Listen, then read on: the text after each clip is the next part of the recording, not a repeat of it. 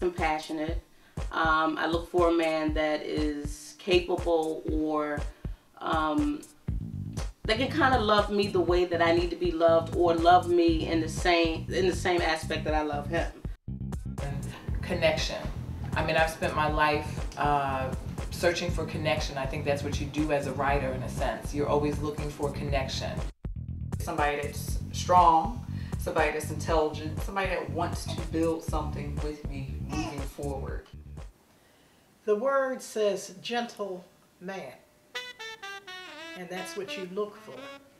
To me, a gentleman is one who considers the feelings of others, also has self-respect for himself and respect others. At this point in my life, I'm looking for somebody that we complement each other.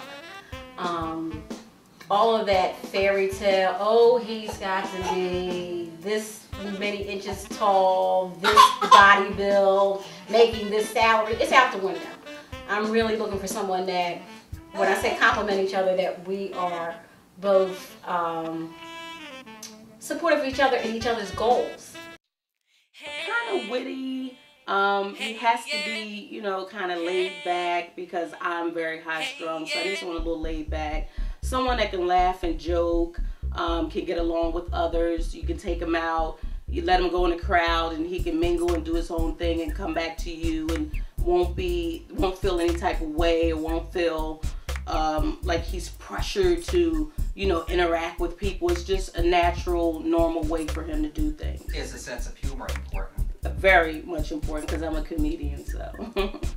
Sense of humor, is that important? If Oh so, my why? God, I don't know, that might be the most important thing of all, because life is gonna throw a lot of stuff at you. And if we don't have similar senses of humor, or if one of us can't make the other laugh when things get really tough, then I think it's gonna be very, very difficult to sustain a relationship over the vicissitudes of life. Just to change gears a bit, what about a sense of humor? Is that important? A sense of humor is a must.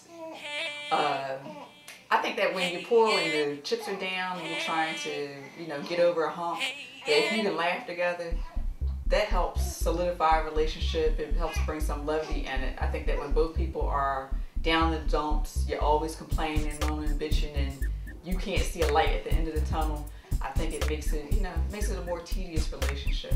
What about sense of humor? Is that important, and if so, A great sense of humor is important, because you couldn't make it this far without a sense of humor.